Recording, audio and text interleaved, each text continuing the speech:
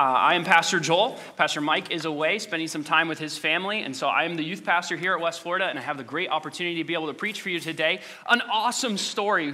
What better story to be able to preach from than the story of David and Goliath? Because it's probably one of the most common stories. I mean, the world knows the story of David and Goliath. I mean, it's seen all throughout our culture. You hear references to David and Goliath in sports, in politics. Everybody knows the story of David and Goliath. And so I'm really excited to learn some lessons from this passage of Scripture. This message is actually the second part to a two-part message that I was able to give to our students here at WFBA. And the topic of those two messages was dealing with things in our life that we just seem to struggle with and can't get rid of. And the idea was these are giants in our life. A word that we would use, a Bible word, would be something like a habitual sin. A sin that just keeps coming up over and over and over again. Another word that we might use today that's maybe a little more mainstream is an addiction. It's something that we're addicted to. Now, we can be addicted to all sorts of things, right? We can be addicted to good things. We can be addicted to reading our Bible, amen, right? I'm addicted to reading my Bible and getting something from God's Word every single day. Addiction can be defined like this. It's something that, addiction can be defined simply as this. Anything that we cannot live without. Right? So like I said, we can be addicted to something that's good for us, right? Eating healthy, reading our Bible, spending time in prayer. Man, I just can't go through my day without these things.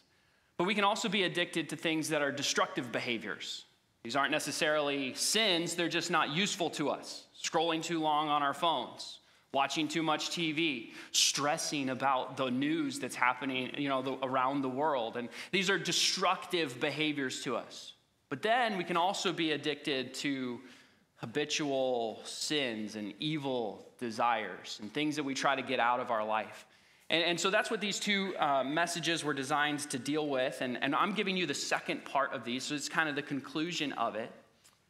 But whatever our addiction is, whatever the thing that we go back to over and over again, the things that we're going to be talking about today is mostly those last two. Those destructive behaviors and those habitual sins. And hopefully, my prayer is that we would see from the Bible how we can deal with these giants in our life. Before we go into discussing the giants that we do face and where they come from, there's two main premises from the story of David and Goliath that I want to bring to your attention that maybe you've never thought of before. First of all, in the story of David and Goliath, I want you to understand this. David was not motivated by his own safety or freedom to slay the giant. Have you ever thought about that before? What do you mean? Well, look at 1 Samuel chapter 17. 1 Samuel chapter 17 and verse number 26. It says this, and David, this is when he comes before the host of the Philistines with the Israelites. They're all camped up there. David spake unto the men that stood by him, saying, what shall be done to the man that killeth this Philistine and taketh away the reproach from Israel? For who is this uncircumcised Philistine that should defy the armies of the living God? We read on further when David is standing before the Philistine. What does David say to the Philistine in verse number 45? Then said David to the Philistine, thou comest to me with a sword and with a spear and with a shield, but I come unto thee in the name of the Lord of hosts, the God of the armies of Israel, whom thou hast defied. This day will the Lord deliver thee into my hand, and I will smite thee, and I will take thy head from thee, and I will give the carcasses of the host of the Philistines this day to the fowls of the air and to the wild beasts of the earth, that all the earth may know that there is a God in Israel. And all the assembly shall know that the Lord saveth not with the sword and with the spear, for the battle is the Lord's, and he will give thee into my hand. What was David's motivation for conquering the giants in his life? It wasn't to bring himself any type of freedom. It was the glory of God's name. That's what was at stake. David did these things not because of fear or bondage. He was motivated by the glory of God and the fame of his name. Earlier in the story, David gives credit to slaying a bear and a lion. And he gives the glory to God. He gives the credit to God. He realizes that the battle is the Lord's, and he will give him the same strength to conquer this giant. When you face the giants in your life, understand that God's glory is at stake, friends. These habitual sins, these destructive behaviors, God's glory is at stake here. You must make the connection between your personal freedom and God's glory. They are linked together. We live, honestly, in a very self-centered world. We live in a self-centered world that focuses on ourselves. And sometimes we view our relationship with God like this. We often pray prayers like this: God, would you change me? God, would you deliver me? God, help me. God, give me. God, save me. And it's all about us. We let our self-centered world come into our relationship with God, and our prayers are focused on me rather than the glory of God. Let me ask you, we're just like not even 5 minutes into the message, but let me ask you a really convicting and a pointed question. Is God getting glory in your life right now? Or is there a giant standing on your throat? And because he's there, no one is able to see the glory of God in your life because you're dealing with this giant and he's got you down. God's glory is at stake. That's the first premise here from the story of David and Goliath. The motivation to fight these giants, to get victory over this sin, to get victory over these destructive behaviors, the motivation has to be not because I want to be free, but because God needs the glory. The second thing that I need you to understand from this story is that you are not David in the story. What? I've always heard that I was David in the story. I've always identified with David in the story, right? But David is a young man who goes and wins a victory for the Lord. I'm a young man who wants to win and live a victorious life for God. And I want to do that, and I want to identify with David in the story. I cannot. Often I look at this story and I think, okay, I've got to pick myself up. I've got to grab my sling. I've got to grab my 5 stones, and I need to go and slay the giants in my life. I want you to see today, as we get into dealing with these giants, that you're not David in the story. We're more like the Israelites hiding in the corner who needs someone to come in and fight the battle for us. We need someone to come in and slay the giants. I present to you today that Jesus is the giant slayer of sin in our life. He's the one who came and won the victory over sin and death and the grave. We just sang all about it, about how his love is poured out to us. Behold the God who has done all these things for us. Man, Jesus is the giant slayer in our life. This is not a story about how you need to try harder. This is not a message about how you need to get up and you need to fight those giants. I've been there before. And every single time I try to fight giants in my own strength, I fail. I cannot rely on my own strength to overcome life's challenges. I must be dependent on the work of God, what he has already done in my life to overcome life's challenges. It's not about trying harder to break an addiction. I need an addiction killer in my life. And his name is Jesus. Jesus goes out to fight for me, and he cuts the head off of my enemy. Goliath must fall. The giants in our life must be destroyed because God's glory is at stake, and he must be seen as the giant slayer in our life. So if Jesus slays the giants, where do they come from? Where do these giants, why do they keep coming back? If he has already won the victory, why do I still live as if there's a giant standing on my throat? In other words, why do I keep doing the things that I do? Here's what I believe. I believe that the destructive behaviors, the habitual sins in our life, are not the root of the problem. The giant is there, but where do they come from? I believe that these actions, these are behaviors and symptoms of greater issues in our hearts. Those things that we face daily, it's because of a heart condition. And I believe that at the root of many of our addictions, we're going to see today, there are 4 things in our hearts. Greater deadly giants, if you will, in your hearts that Jesus has already conquered, he's already defeated, but they can still be so deadly in our lives, friends. So where do giants come from? Where do they come from? I believe they first of all come from a heart of fear. A heart of fear. Look back at 1 Samuel with me.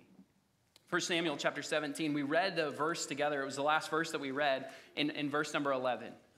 When Saul and all Israel heard those words of the Philistines, they were dismayed and greatly afraid. Fear cripples the believer. It cripples the believer from accomplishing anything great for God.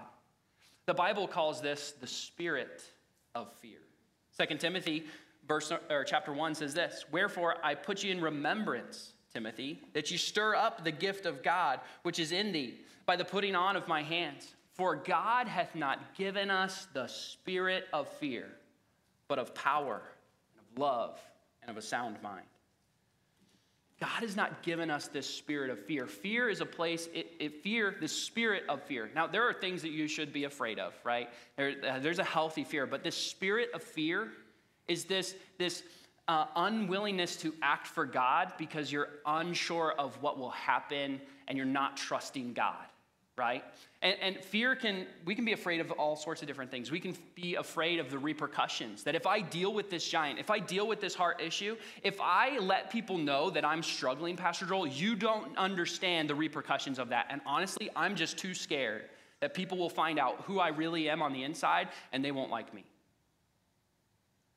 We can be afraid of the repercussions of if I do this, if I do what God is calling me to do at my workplace, and if I stand up and I'm a light for him where I'm supposed to be, I'm afraid that people at my workplace won't like me. We get afraid of the repercussions for slaying the giants or dealing with those heart issues so that Jesus can be glorified.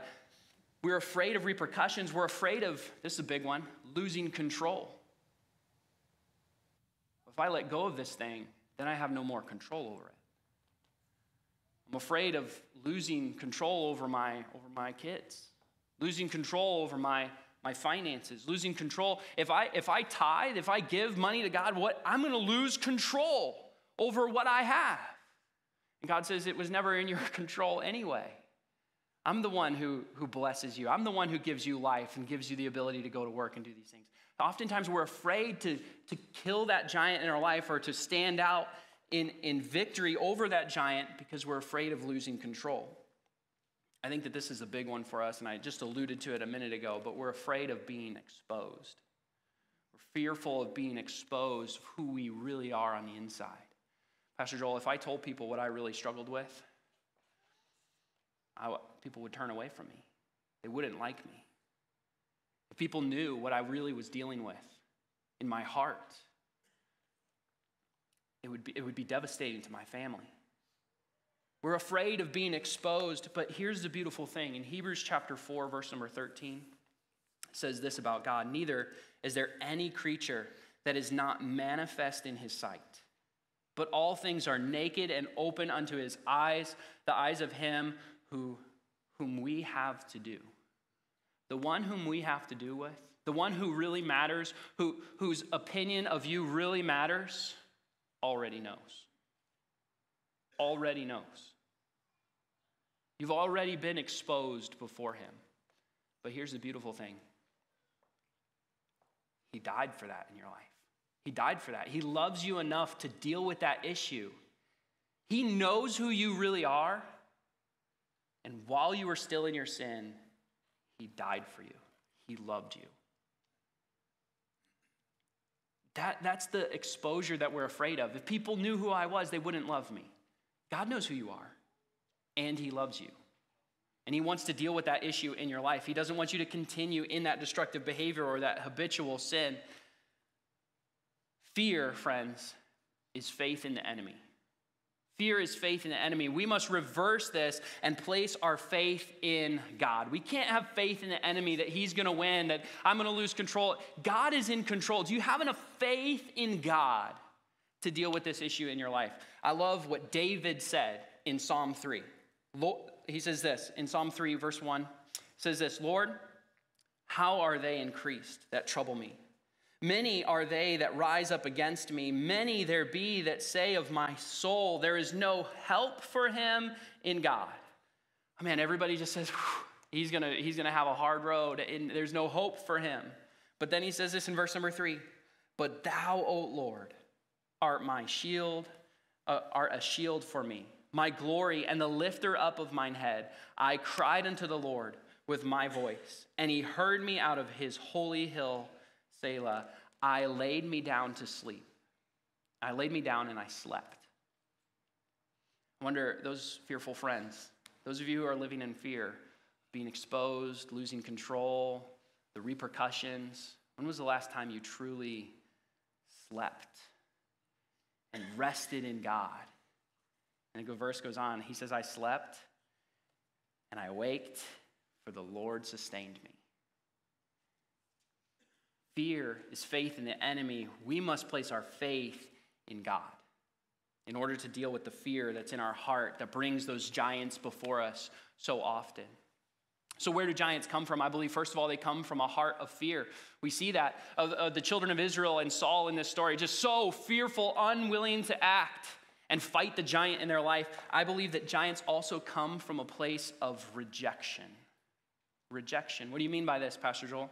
Well, in 1 Samuel, back to 1 Samuel 17, verse number 33.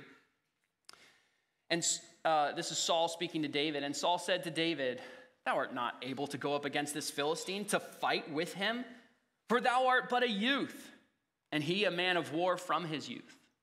You know, at this point, David had a choice to believe what other people thought about him or believe in the God who called him to do this work. He could believe in what other people thought about him, how weak he was, how young he was, all of these things about him, and they rejected him and pushed him aside as just a little shepherd boy who's not able to do anything great for God. He could believe those lies, or he could believe what God called him to do and believe in the God who is the giant slayer, who had enabled him to do all the things before in his life, to slay the bear and to slay the lion, who had given him the strength to be able to do that. He could believe that God. To help you understand, I was trying to think of a personal story of rejection to help you understand the idea here. Someone who's close to me, who I've known a long time, I've just been kind of watching their life, and I'm not going to say who it is just to kind of protect the person, but I've been kind of watching their life, and I've just noticed when I first met them, they were really on like fire for God. They were doing things. They were leading their family. I thought, man, this person really loves God and is leading well. But then as I've got to know them and years have gone by, I've just kind of noticed a turning away. It's kind of like I'm not really into that anymore and not really focused on leading his family and studying the Bible like he did. And recently I confronted him about it. Because this close person, and I just asked him, I said, hey, when I first met you, I really noticed that you loved God and you were serious about these things. And I asked you your salvation testimony and you told me, and man, I believe that you're saved, man. That's such a strong salvation testimony, and I believe it, but man, you're not living like it right now. You're really into a lot of things that I don't think you should be into, and you're really struggling. And I just remember what he told me. He said, Joel, I used to care about all those things. I really did. But every time I would try to lead my family, every time I would try to make a decision, his wife, who I also know well, would always respond back to him. She had a Bible degree. She had studied a lot of scripture, and she had responded every time he would try to make a decision to lead his family. Let's go to this church. Let's read this book. Let's study this together. Let's do this. This is what he told me. Every time I would try to do that, she would respond and say, well, that's not quite right. That's not quite right. Let's change that up. And constantly, her just rejection of his leadership. This is what he told me. I used to try to do that, but every time she would say, well, that's not quite right, so I just gave up. Stopped trying. And I've watched this person just spiral down. And I'm working, I'm praying for this person, and I'm working with this person and hoping that something will awaken in his heart, and he'll deal with this heart of rejection that just over and over again, someone who's supposed to be supportive, someone who's supposed to be loving, someone who's supposed to be a helpmeet, just constantly chopping him down. And I wonder how many times we go through our life And there's people in our life who are supposed to be our cheerleaders, who are supposed to point us to God, who are supposed to be there for us and support us and challenge us and love us and point us to God, don't. And they fail because people fail. And the rejection, just after rejection after rejection, leads us to a place where we just don't care anymore. And we stop trying. David chose here not to believe what other people were saying about him. The Bible, this is, by the way, this is the difference between religion and faith. Religion is this idea that I'm going to do these things so that I get approval from God. Faith in God is because God has given me approval and he has saved me, I'm going to do these things for him. The Bible says this in 1 John. 1 John chapter 3, and we just learned about this word, behold. Behold, we ought to listen, we ought to pay attention. We have to stop believing what other people say about us and listen to what God says about us. I love how John describes this. You can sense the passion in the way that he's trying to get his readers to understand. He says, behold what manner of love the Father hath bestowed upon us, that we should be called the sons of God. Can you imagine? We are his children. We are loved by him. Therefore, the world knoweth us not, because it knew him not. Beloved, now are we the sons of God, and it doth not yet appear what we shall be. We don't even fully grasp the joys and the wonder of being called his child. It doesn't fully appear to us yet. We don't know the riches and the glory of what it means to be a child of God fully yet. We will when we enter into heaven, when we enter into glory. We haven't seen the joys yet. He says, we shall be like him, for we shall see him as he is. There are so many joys and blessings in being a child of God. This is the joy. Behold the love of God. Maybe you've been rejected before. Maybe this person who should have loved you rejected you. Listen, if we live by man's approval, it's been said that we will die by man's rejection. We cannot live in this place of rejection, and we ought to believe what God says about us, not what these other people are saying about us. I believe the giants in our life, they come from a place of a heart of fear and not trusting God. I believe that the giants in our life come from a place of rejection, a heart of rejection. This next one here is kind of a pet peeve of mine. A hobby horse, if you will. I believe that the giants in our life come from a place of comfort or complacency. Comfort or complacency. Listen to the verse here, and I hope that you are going to see what I see here. In 1 Samuel chapter 17, verse number 16, it says this, and the Philistines drew near morning and evening, and the Philistine drew near morning and evening and presented himself, how many days, everyone? 40 days. 40 days. Do you know how long 40 days is? 40 days, okay? It's longer than a month. That's a long time. 40 days is a long time. Over and over and over again, this giant gets up and he's like, I defy the armies of the living God. And just over and over and over again. And pretty soon, you've heard of the diets that you take, right? It's like 21-day fix. And this takes 21 days or 30 days to build this habit. I think that the children of Israel are just kind of getting used to this big lumbering giant coming out and defying the armies of the living God. And they just kind of get complacent with it. And David shows up, and he's looking at all the Israelites, and they're making their lattes at their campfires, and they're just getting so used to seeing this. They're like, I don't know, he's just there. And we get so used to the giants in our life that we don't deal with them. I think that the giants in our life, why they come up over and over and over again, and why Jesus, the giant slayer in our life, who died for our sins, and then we get comfortable and complacent in the place of our sin. James puts it this way, be ye doers of the word and not hearers only, deceiving your own selves. Friends, we do Satan's job for him, the great deceiver. When we hear God's word over and over again, we know what we're supposed to do, but we don't do it. James goes on, I love the book of James. James goes on in James chapter 2, he says this, what doth it profit, my brethren? Though a man say he hath faith and hath not works, can faith alone save him? Thou believest that there is one God, thou doest well. The devils also believe and tremble. But wilt thou know, O vain man? Vain means just worthless, pointless. Will you know, O pointless man, your faith is just pointless, that faith without works, it's dead faith. It's dead faith. It's not doing what it's supposed to do. It's not accomplishing what it's supposed to do. Think about anyone in Scripture who truly did anything great for God that had an easy life. Can you think of any? See, our faith grows in uncomfortable situations.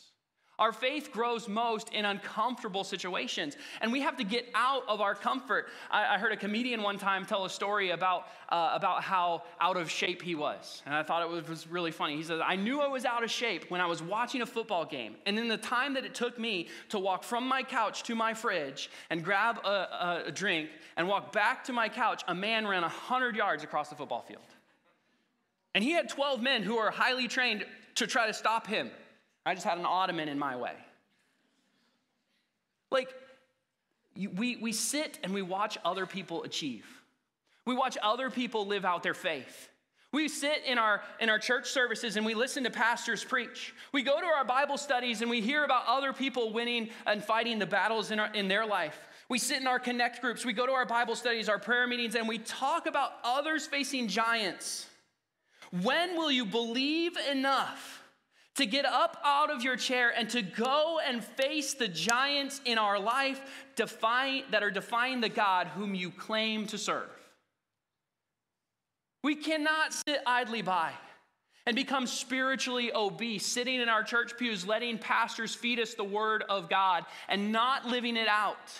We must exercise our faith. I think so often we just get comfortable with where we are. We get into a place of comfort and complacency like the children of Israel for 40 days. The enemy came before them. They're like, there he is again. Hope someone does something. Get up. Do something. Where do giants come from? They come from a place of fear. They come from a place of rejection. They come from a place of complacency or comfort. Last of all, probably one of the most important ones for us to deal with because I think it's so true to our hearts. I think giants come from a place of anger, or a better word might be bitterness. 1 Samuel, this is interesting. As I was studying through this passage, I never really understood what was going on here until I was just kind of reading more about David's life. In 1 Samuel chapter 17, 28, David is asking all the people all these questions, what's going to happen? What's going to happen? And his brother, the eldest, Eliab, the eldest brother, heard when he spake unto the men, and Eliab's anger was kindled against David. His anger was he was mad at David. Why was he so mad at David? And he said unto him, why comest thou down hither? And with whom hast thou left those few sheep in the wilderness? See, he's belittling David. Those few sheep. I know thy pride and the naughtiness of thine heart, for thou art come down, that thou mayest see the battle. And David responds and says, what have I now done? Is there not a cause? I never really focused on Eliab's anger here. But why was Eliab so angry and bitter towards David? Well, you remember the story, right? Where Samuel comes into David's home. Jesse is his father, and he says, well, I'm here to anoint the next king of Israel. And Samuel lines up all of his sons. And Eliab, probably the eldest, probably is thinking, I'm probably going to be the one who is chosen to be the king because I'm the oldest. And Samuel looks at him and he's like, not you. What? Not me? I'm the oldest. I run this household. And then he goes to the next, well, okay, fine, maybe it's my next brother. He goes through all of his brothers, and he's like, it's none of them. Do you have any others?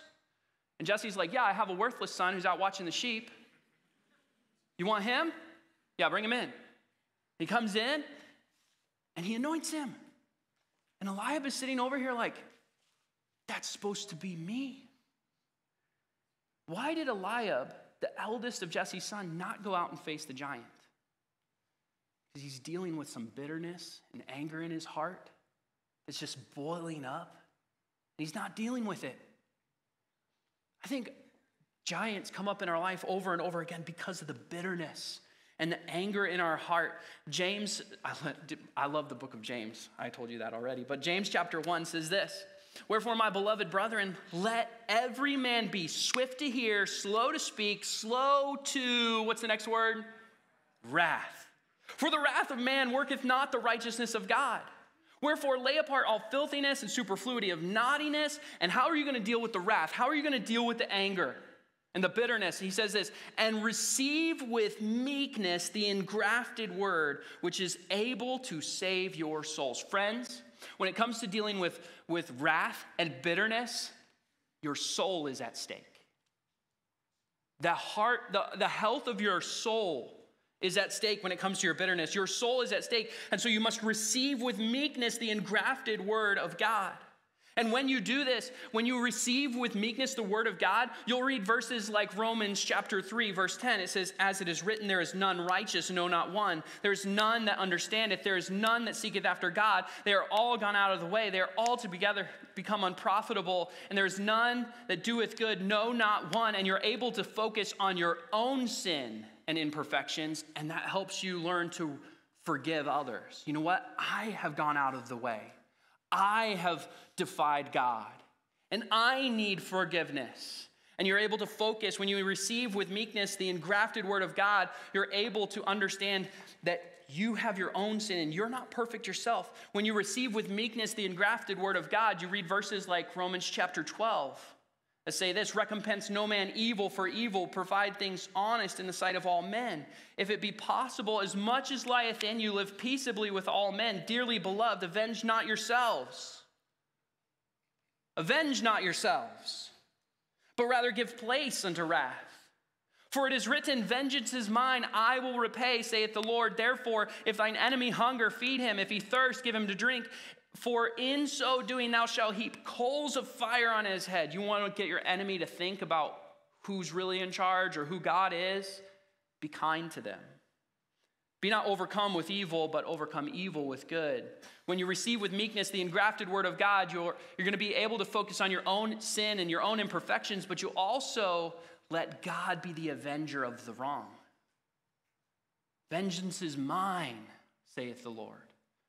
When with meekness you say, "You know what? I'm not the avenger here. I'm going to let God deal with this. I'm going to let him avenge the wrong." When you receive with meekness the engrafted word of God, you'll read passages like Romans chapter 5, verse number 8. "But God commendeth his love toward us, that while we were yet sinners, Christ died for us." And you'll learn to forgive. You'll learn to forgive. By the way, no one deserves forgiveness.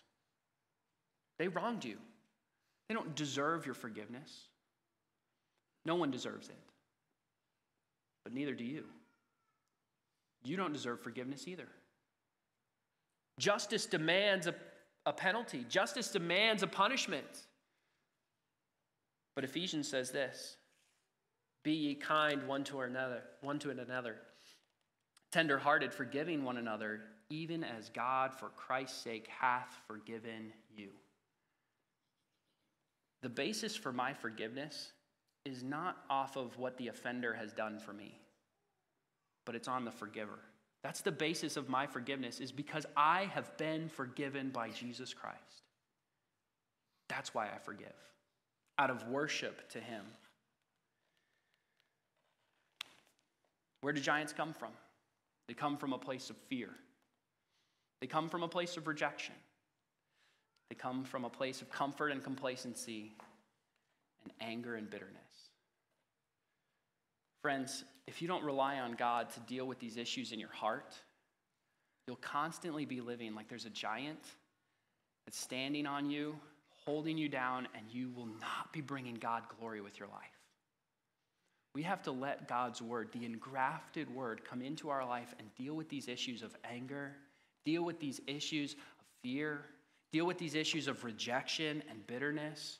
We must use the word of God to deal with the issues in our hearts so that we can bring God, Jesus Christ, the giant slayer in our life, we can bring him the glory. His name, the glory of his name is at stake.